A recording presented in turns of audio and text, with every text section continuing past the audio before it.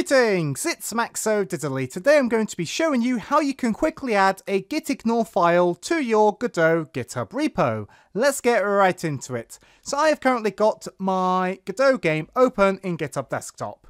And to add a Gitignore, I need to go to where this repo is located in the File Explorer.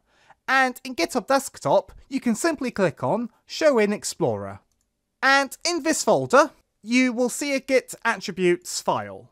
I want you to right click and then click on New and then go to Text Document. Then I want you to delete the entire file name and file extension.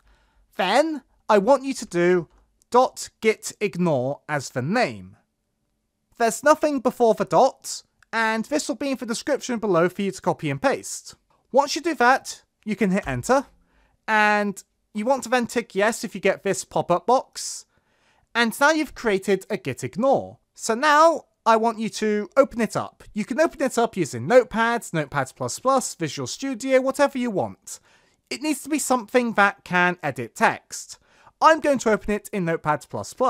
So I'm going to right click, then click on Show More Options, then go to Edit in Notepad++. Now I want you to put this text into the Gitignore file. There'll be a link in the description below to where you can copy and paste this Gitignore text. And these are things you don't need to push up to your GitHub repo, which makes pushing and pulling your repo more efficient as there's less files that you need to upload and download.